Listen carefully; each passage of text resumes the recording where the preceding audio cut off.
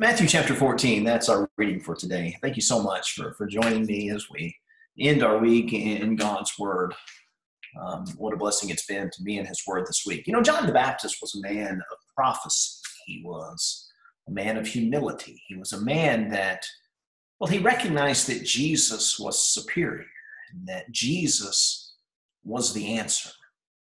He was a man who set the stage, per se. He prepared the way, prepared the hearts of men for Christ Jesus. He was a man who spoke the truth, and as we're going to see this morning, he did it with great courage. You know, here's the thing. It takes great courage to speak the truth.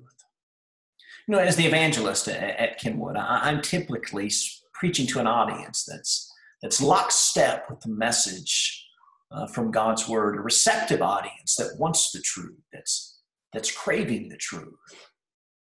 And over the last so many years, there's been instances, though, where speaking the truth was hard. There are subjects that I know that are going to be hard for some in the audience. There have been times where I'll just be honest with you.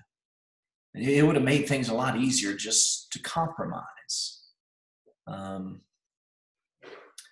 You know, when we leave our assemblies and we go out into the world and we encounter people from all different backgrounds, people who possibly know little about Jesus. We encounter people who are consumed with the cares of the world, people who have been deceived by error and false doctrine. You know, in our society today, where the divorce rate is high, and if it's possibly dipping a bit, it's only because people simply are choosing not to marry.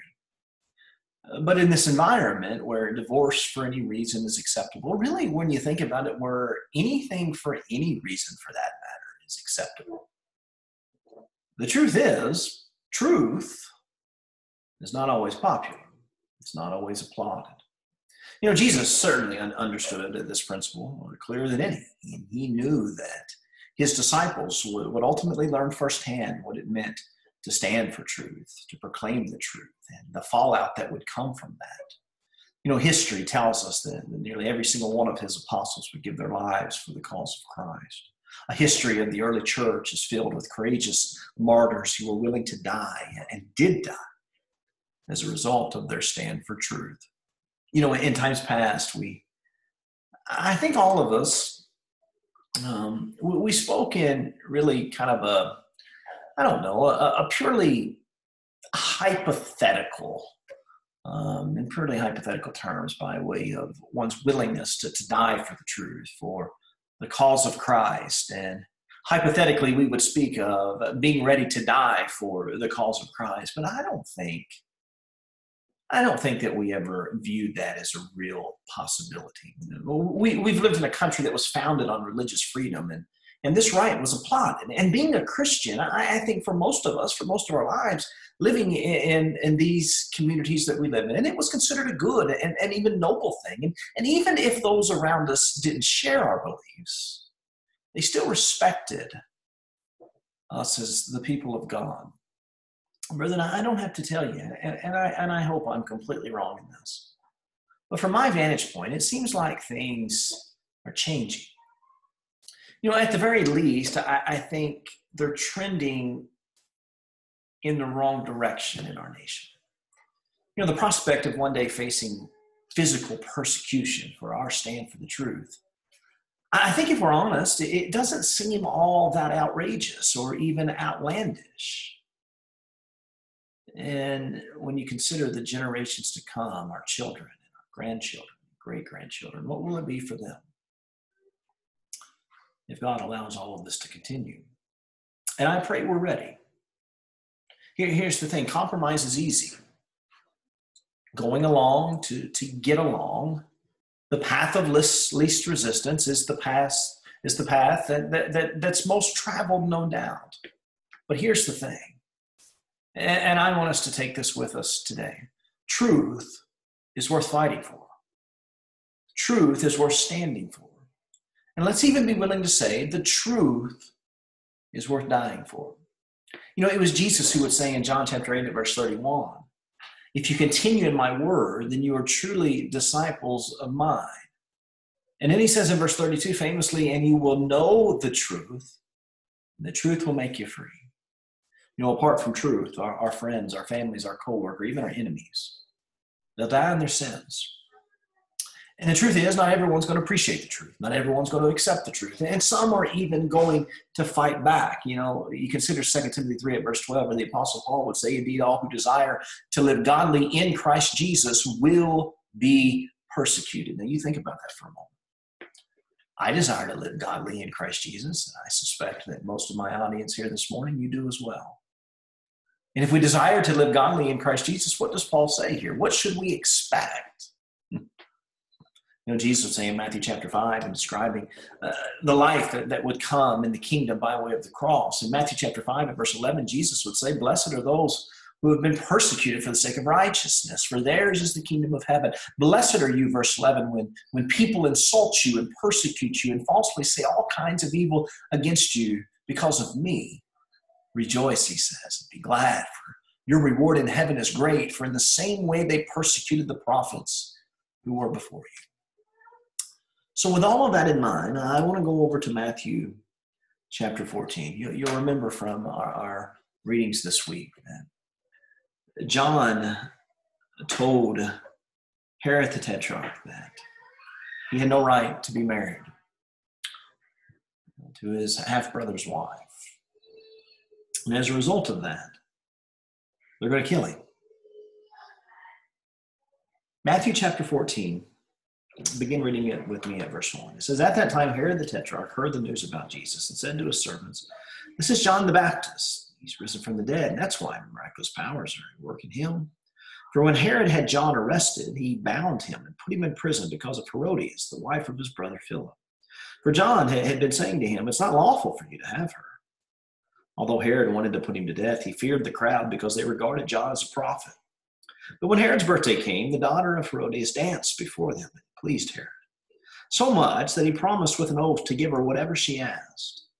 Having been prompted by her mother, she said, give me here on a platter the head of John the Baptist. And although he was grieved, the king commanded it to be given because of his oaths, because of his dinner guest. He sent and had John beheaded in the prison. His head was brought on a platter and given to the girl as she brought it to her mother. His disciples came and took away the body and buried it, and they went and reported to Jesus.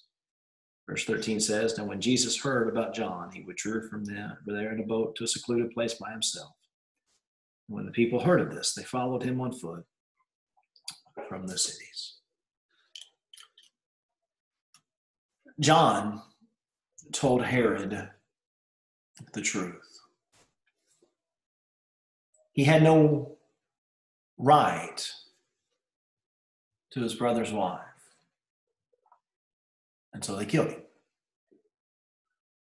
I want you to think about what John gave Herod, and Herodias for that matter. He gave them a chance to repent in light of the truth. He presented them with the truth. He couldn't control their response, but he gave them a chance to respond to the truth. Brethren, let's give people a chance, an opportunity. Put the truth, God's word, put the truth in their court, regardless of their response. John was courageous. I want to be courageous. Let's speak the truth in love. Love for God. Love for the lost. And let's give the rest to God. Let's be courageous. Thanks for reading along with me this week. If you're looking for a place to worship God this coming first day of the week, in keeping with the pattern found in our New Testament, the Kenwood Church of Christ, just a local group of Christians who have banded together, scripturally organized under elders. We have deacons who serve, qualified men by way of Scripture. We're going to come together on the first day of the week as we're commanded to do, and we're going to sing our hearts out in praise to God. We're going to thank Him, and we're going to encourage one another. We're going to partake of the Lord's Supper. We're going to remember what our Lord and Savior Jesus Christ has done for us. We're going to do it together as the first century church did. We're going to study God's Word together. We're going to pray together. We're going to give of our means as a blessed people.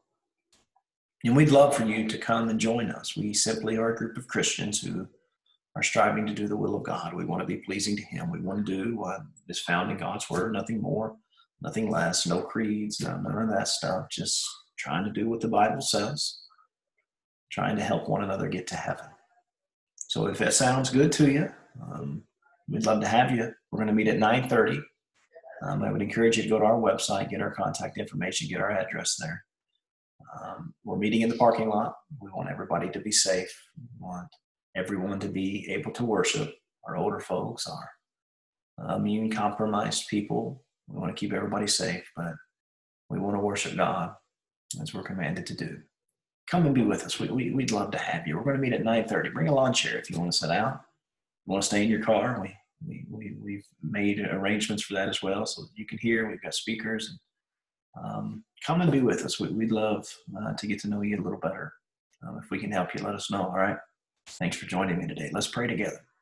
Our Father in heaven, Father, thank you again for this week that we've been able to spend time in your word. Father, for your servant John, for his humility, for his stand for truth, for his courage, for his willingness to point people to Jesus, Father. For his example, we're most thankful.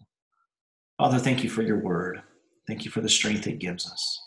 Father, it's our prayer this morning that those who have been in your word this week, that we have grown spiritually. And as a result of that, we'll take what we've learned, we'll apply it to our lives, and we'll be more able to serve you and others. And Father, we pray for opportunities to tell others about you. Father, thank you for everything. We long to be with you. In Jesus' name we pray. Amen.